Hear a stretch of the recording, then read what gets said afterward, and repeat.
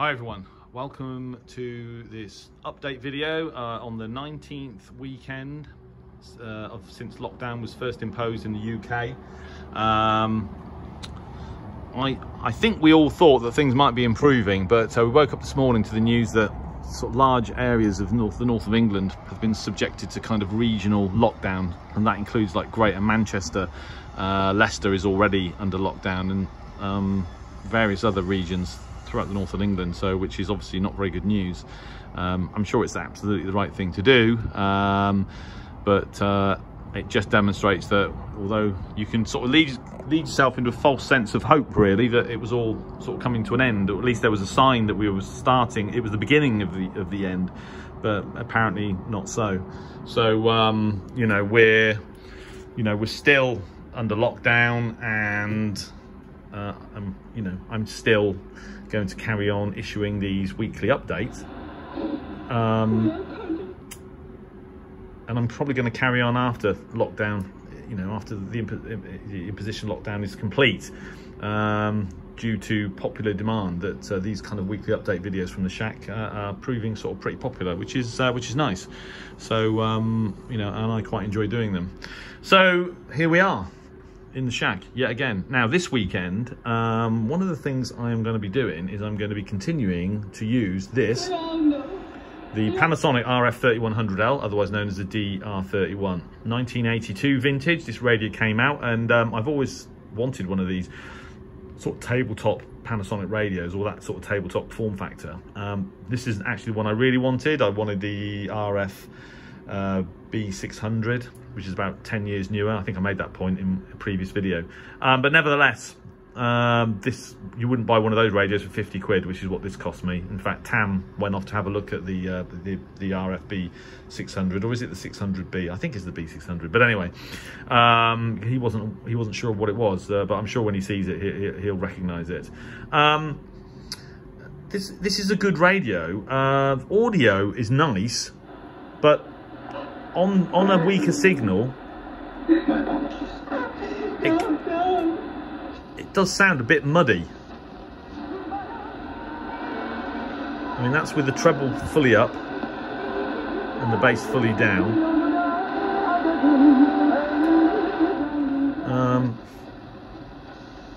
This is CRI.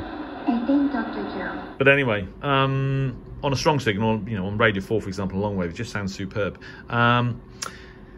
The problem with this radio is that it's very difficult. It doesn't lend itself, at least, to attaching a mag loop to it, because it doesn't have a low Z sort of BNC connection. It has 3 terminals for VHF, low Z AM, high Z AM, and an earth. And so I've been using it with a wire, with my end-fed top band wire, which is 36 meters long and kind of zigzags down the garden, which isn't ideal. And certainly not ideal if you're comparing it to another radio that's connected to a mag loop. That's a definite disadvantage. But one thing I did discover a couple of nights ago, Radio Tama in Peru on 4775 kilohertz has been really strong. I haven't heard it this strong for a long time, maybe ever. And I've recorded it on several radios in the shack, but connected to a mag loop. But I also managed to record it on this radio connected to that piece of wire. I let the recording run for a while, and eventually kind of signal faded in, and there was clear discernible audio. So I think that demonstrates that, although I haven't looked at the specs, that this is a sensitive radio with a decent antenna. Back in 1982, when the electro smog, the noise floor wasn't sort of typically minus 100 and 100 dBs or whatever, 110, it was 130, 140. No doubt this is a sensitive radio with good audio. Simplicity in itself, but I'm sort of intrigued by it, because it's sort of a halfway house between like a sort of professional radio, something akin to an FRG 77, and a kind of obviously a consumer product. These were sold, I think, in quite large numbers. This is the European version, with the L suffix to designate the fact that it's got the long wave broadcast band, which is good, obviously. So I'm going to be using this radio at the weekend. Now, one of my subscribers suggested it would be interesting to compare the performance of this radio to another radio of the era, the same era, the FRG 7700, and I think that's a great idea. So here's Radio China, International, CRI. About today. I thought it was conduct down behind. And on the telescopic, and here's the same signal on the frog. I beg to disagree. I have a consent from Hunter. He's not in the way of doing. Most importantly,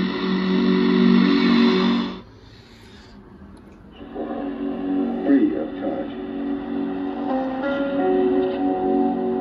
So that's both on the telescopic. I mean, what I've done is the Yaesu is on the FRA 7700, but I've got the preamp actually switched off, so it's just a tuned telescopic. So that's probably a bit of an advantage. But the on a strong signal, this Panasonic sort of seems to hold up quite well against the frog. What I'm going to have to do is I'm going to have to attach identical antennas, wire antennas to both radios, and do a comparison. But I quite like that idea, so I'm going to, if I got time this weekend, I'm going to do that. I'm going to make that comparison and check out the performance of the Panasonic against the Yaesu. The other thing I'm doing is I was doing FT8 with the FRG 7700 the other night. Oh, by the way, look what's made an appearance. The Eaton Grundig edition satellite. I got this radio out because I wanted to record Radio Tama on it, and I didn't manage it. But what I did manage was I recorded Radio Verdach from Guatemala on 4055. Haven't used that radio for a long time, so it was nice to get that radio out. Anyway, going back to the FT8, the 991. So I was doing FT8 on 6 meters. Now, my 6 meter setup is not ideal at all. In fact, it's fairly rubbish. I'm actually using the G5RV for 6 meters. It does match okay, but clearly not ideal. And you can see the G5RV, the center support, and then to the left is my homemade coaxial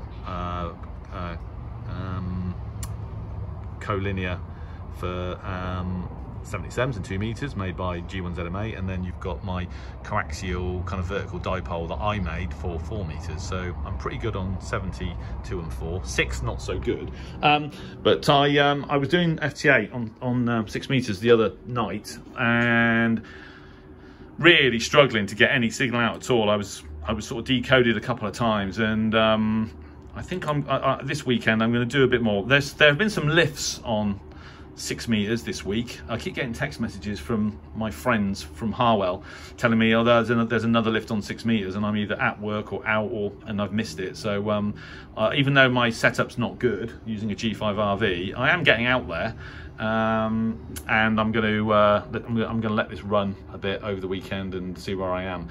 So that'll be interesting. I need to do something really. 6 meters is where I'm really not very strong at all. I'm using 40 watts at the moment with the FT991.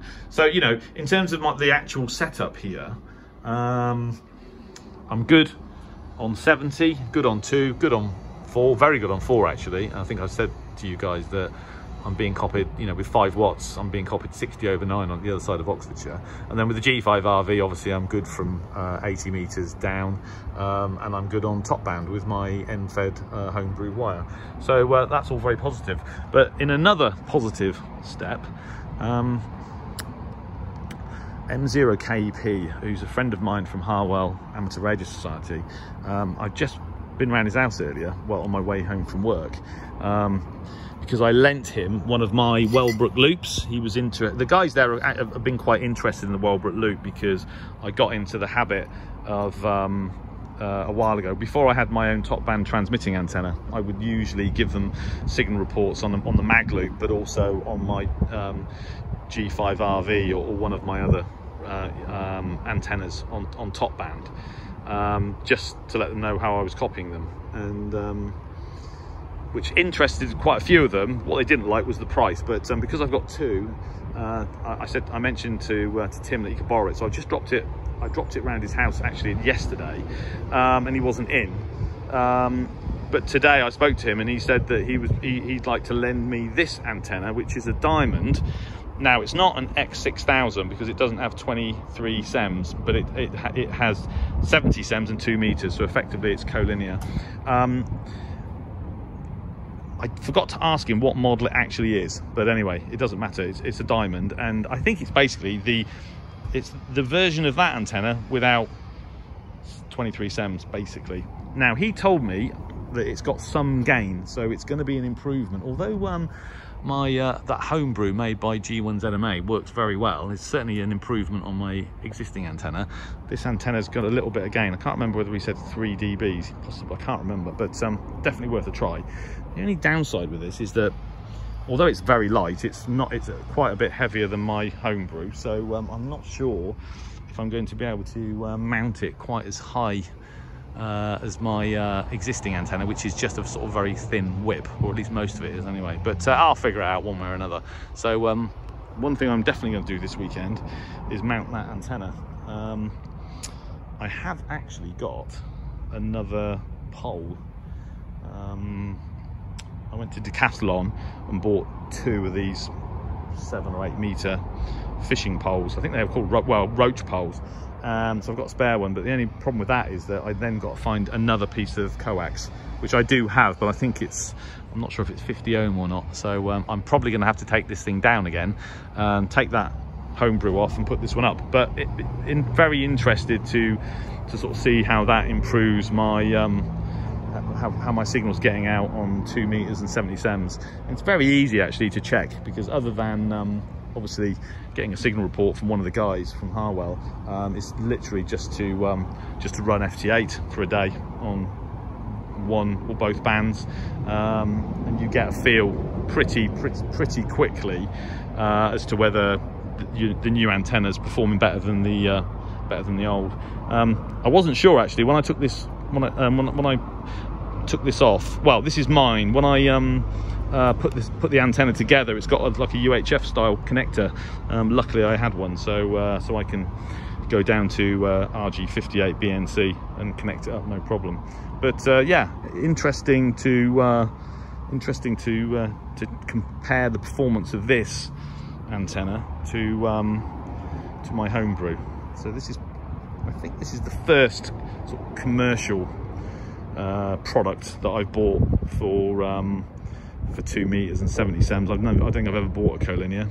The first one I had was made out of welding rod, and then G1ZMA built me one out of copper tubing, which was huge. Well, hugely. It was very heavy, at least anyway. And then this one. So yeah.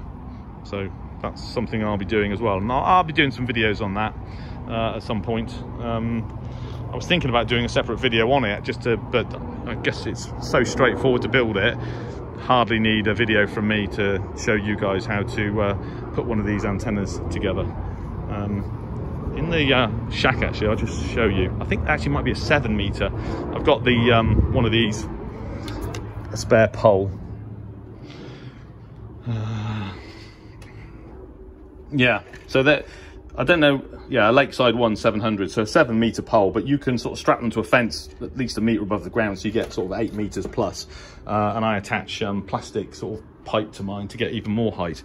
And they are 12 quid, well worth buying if you're like me. You don't want to get into putting up anything very permanent, or you're not allowed to, of course. So yeah, definitely worth having. So I'm just going back to the FT8 on 6 meters, and I was last heard 3 minutes ago. And what have we got? Oh, there you go. Something. There you go. Germany. Oh, I've got myself into Germany. Pretty good going. Very good going, actually. So something happening maybe, who knows. I'll just keep it running and we'll see what happens. So anyway, there you go. And then lastly, studying for the full license. I'm still doing it, I'm still there. I've got to pay, I'm on page 87, which is the, this is the EMC chapter 13, electromagnetic compatibility. So there's a lot of questions in the exam on EMC. In fact, I think it says, here you go, questions per topic, yeah.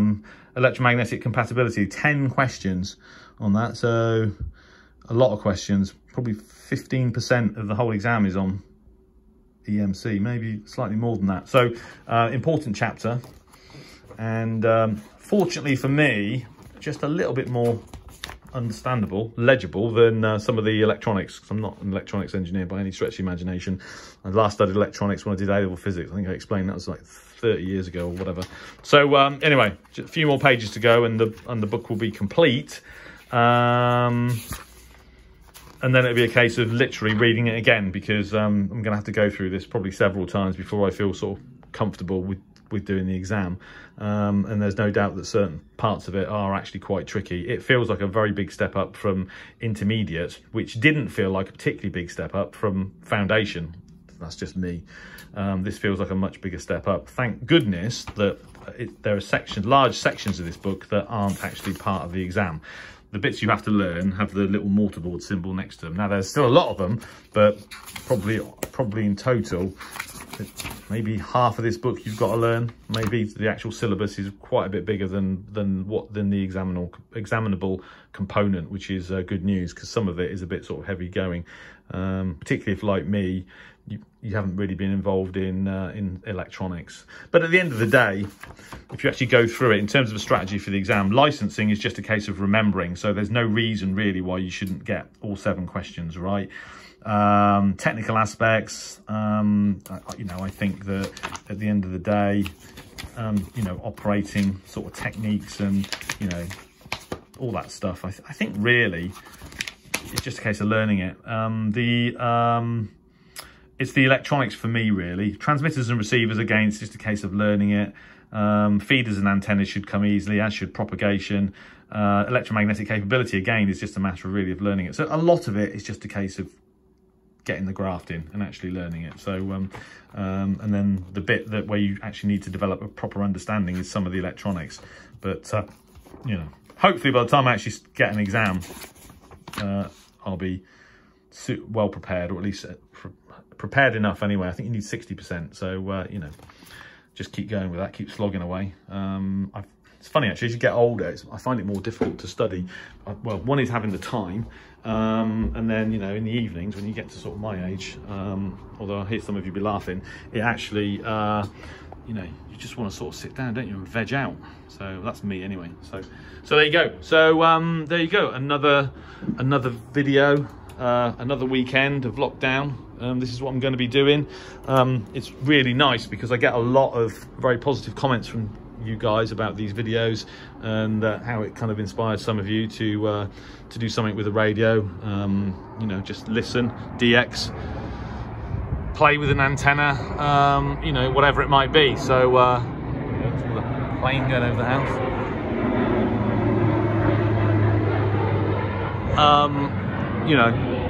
So it's nice for me that you guys appreciate these videos, and it's obviously very nice for me that you want me to continue, irrespective of if and when, the whole lockdown situation rectifies itself. So that's good to know.